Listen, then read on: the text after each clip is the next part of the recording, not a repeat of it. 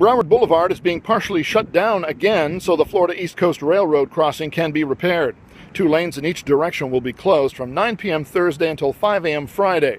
The road is being resurfaced, so there is a smoother transition between the grade crossing and the roadway. The entire crossing was under construction from August 10th through the 15th for new Brightline high-speed rail tracks.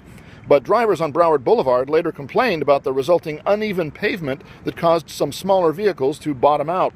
During the overnight repairs, 1 eastbound and 1 westbound lane will remain open. 2 eastbound lanes will be closed between Northwest 4th Avenue and Southwest 1st Avenue. 2 westbound lanes will be closed between South Andrews Avenue and Northwest 2nd Avenue.